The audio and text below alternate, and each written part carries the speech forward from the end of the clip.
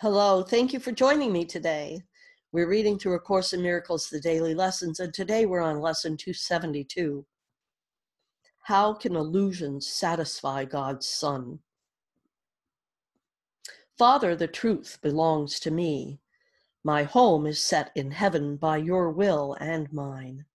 Can dreams content me? Can illusions bring me happiness? What but your memories can satisfy your Son?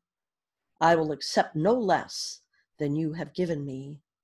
I am surrounded by your love, forever still, forever gentle, and forever safe.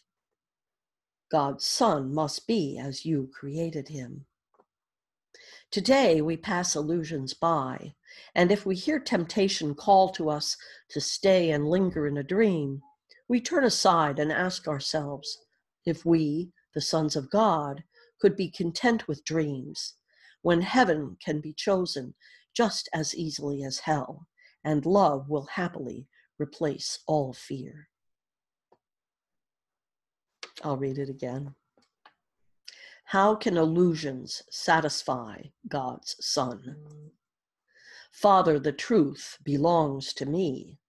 My home is set in heaven by your will and mine. Can dreams content me? Can illusions bring me happiness?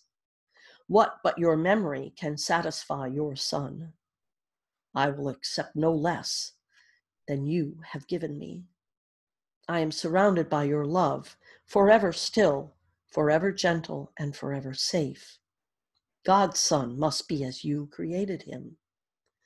Today we pass illusions by, and if we hear temptation call to us to stay and linger in a dream, we turn aside and ask ourselves if we, the sons of God, could be content with dreams, when heaven can be chosen just as easily as hell, and love will happily replace all fear.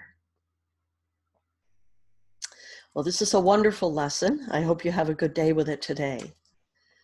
Really remembering that there isn't anything here but love, that we are all divinity in form, and all of this is love in action, whether it looks like it or not.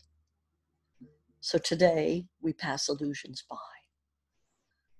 I hope you have a great day with this. If you'd like to reach out to me, you can message me on Facebook or on YouTube or on SoundCloud, or you can text me at 907-351-3003.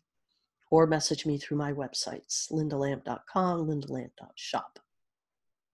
Namaste and much love.